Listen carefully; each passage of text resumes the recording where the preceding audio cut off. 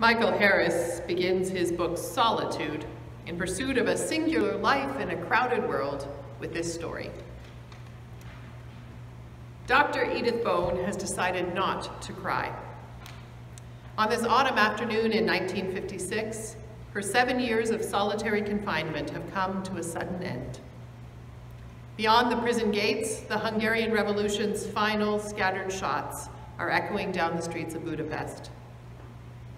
Inside the gates, Dr. Bone emerges through the prison's front door into the courtyard's bewildering sunlight. She is 68 years old, stout and arthritic. She steps from the prison's entrance and blinks at the sky.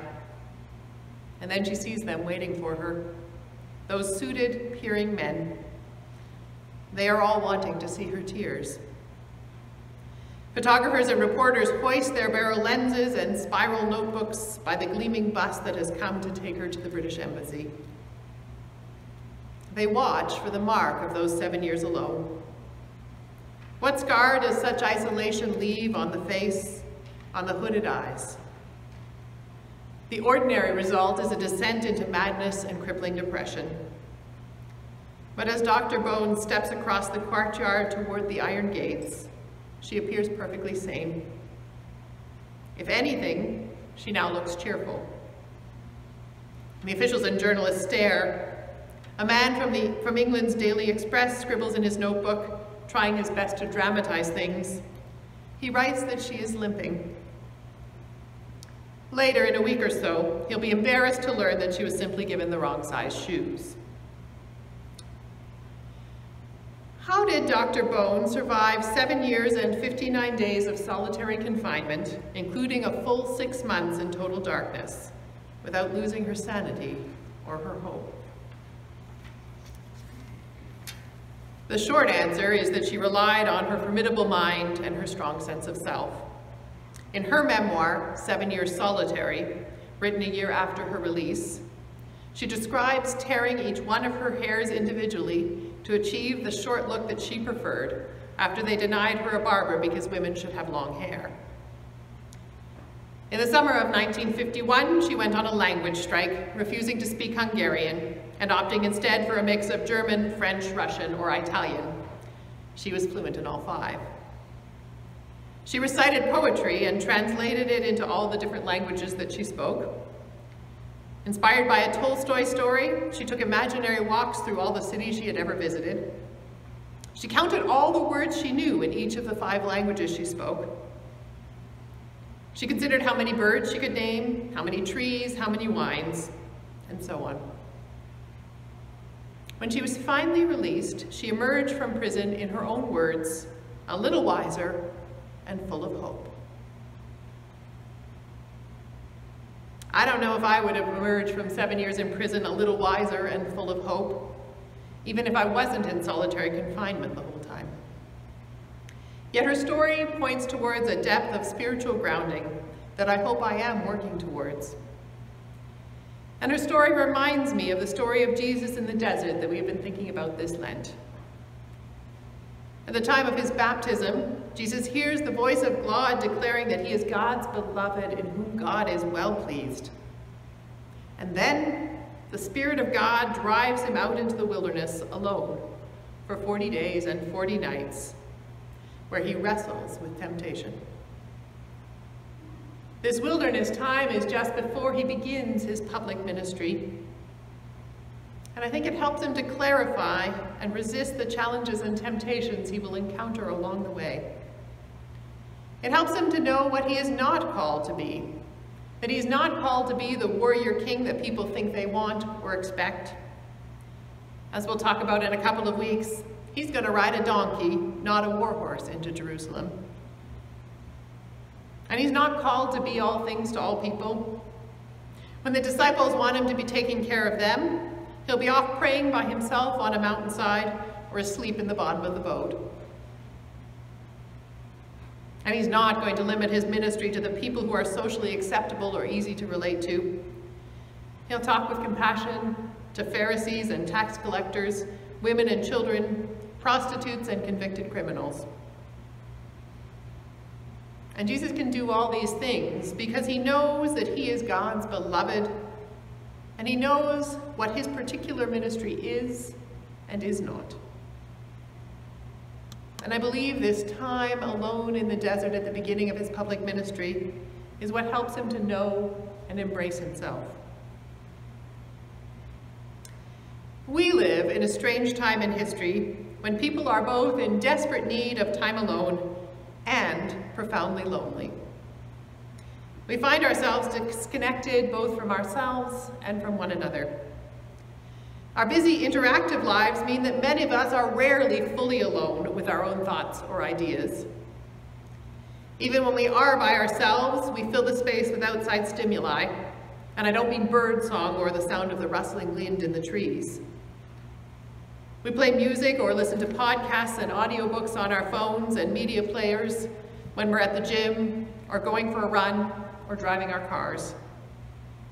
We grab our phones or tablets as soon as we get up in the morning to see what has happened while we were asleep. We have the radio or TV on in our home much of the time. True solitude is extremely rare in most of our lives these days, even for people who live alone. Yet if we don't spend quality time alone, we can easily lose sight of our deepest selves. We can become ungrounded, lost, frantic. Fertile solitude helps us to have our own thoughts and ideas rather than repeating those of the world around us. It gives us space to know ourselves, what we think, what we feel, what we like, who we are, what God calls us to do and be. And it also helps us to enter into deeper relationships with other people. Compassion is actually fed by solitude. If we are constantly interacting with other people, then our appreciation for the relationships in our lives actually decreases. In his essay collection, What Are People For?, Wendell Berry describes the healing power of a solitary walk in the wilderness. One's inner voices become audible. One feels the attraction of one's most intimate sources. In consequence, one responds more clearly to other lives. The more coherent one becomes within oneself as a creature, the more fully one enters into communion with all creatures. We all need time alone. How much solitude we need depends to some extent on our own inner nature. Those of us who are more introverted need a larger portion of time alone in order to offer our best self to the world. Yet even the most extroverted person needs to be by themselves from time to time in order to know themselves, love themselves, and in turn be able to offer their knowledge and their love to the world. Sadly, the quest for life-sustaining solitude, which has been part of most faith traditions for many, many millennia, is not very well honored in our society today. In fact, we tend to have a negative attitude towards those who seek it out. People who want to be alone get called loners. The person who doesn't want to come to the party is labeled as socially awkward. We judge those who don't return our email, phone calls, or text messages as quickly as we think they ought to. And many of us feel guilty if we turn off our phones for a while and make ourselves unavailable. The fear of missing out can make us reluctant to claim time and space to be by ourselves.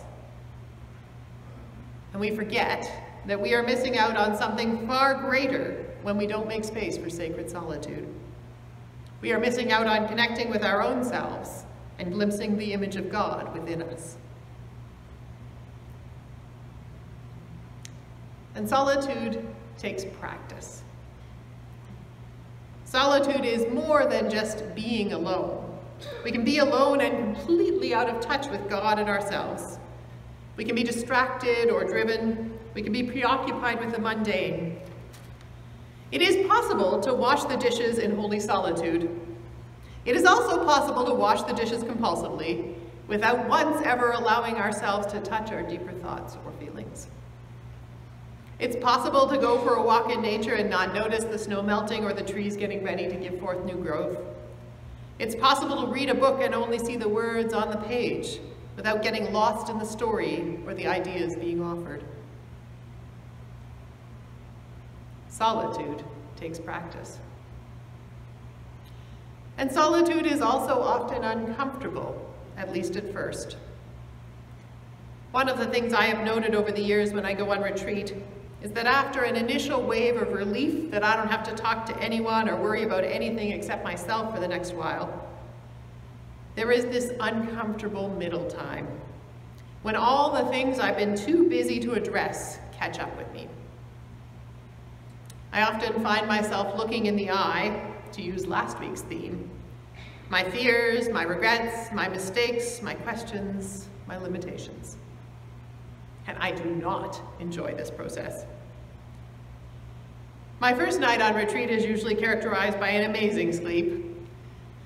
My second and third, and sometimes more, are often much more restless.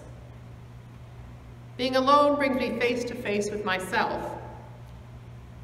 And the encounter, while holy and vital to my spiritual well-being, is not always fun. In those moments, I try to remember Jesus' 40 days and nights in the wilderness, because they weren't easy either. He met up with the tempter there, and he had to confront his own inner demons. And confronting our inner demons is sacred work. It helps us to grow, and it keeps them from seeping out sideways into our lives in ways that we are not conscious about. Still, for me at least, there is almost always a moment on the second or third day of the retreat when I have to actively resist the temptation to turn my cell phone back on, or check my email, or surf the web, or scroll through Facebook to escape from my head. If all goes well, then by the end of my time away, I have at least a little more clarity about my inner world, and have hopefully had some time to pray, to dream, to connect with myself and God. Sometimes I am even startled or delighted by the new ideas and insights that emerge. And other times I leave recommitted to doing some personal work that I had put aside and not realized how important it was. Often when the time comes to return home, I'm reluctant to turn that phone back on, and I avoid checking social media and my email for as long as possible. But I don't get to that place where the phone could stay in the closet all week right away.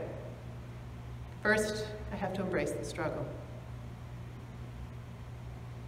So this week, you are invited to embrace both the gift and struggle of solitude.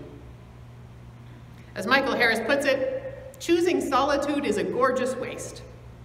So embrace that gorgeous race this week.